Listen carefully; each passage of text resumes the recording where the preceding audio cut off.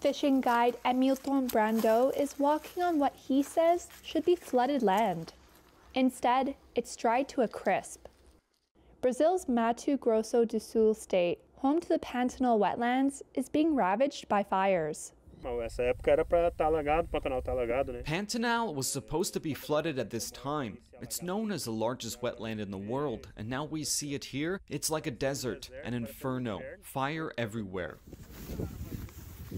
With a wall of smoke choking off the other side of the field, Brando helps farmer Clayton Jose save his cattle.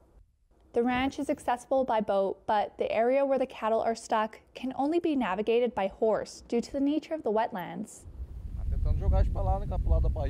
We're trying to take them to the other side of the bay so they have a better chance of surviving.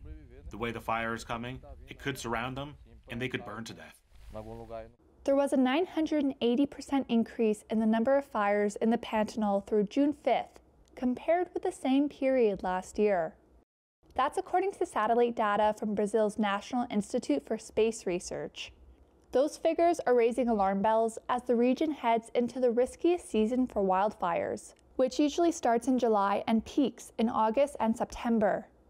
Brando says the country is in reverse, pointing to Rio Grande do Sul, which has experienced devastating flooding.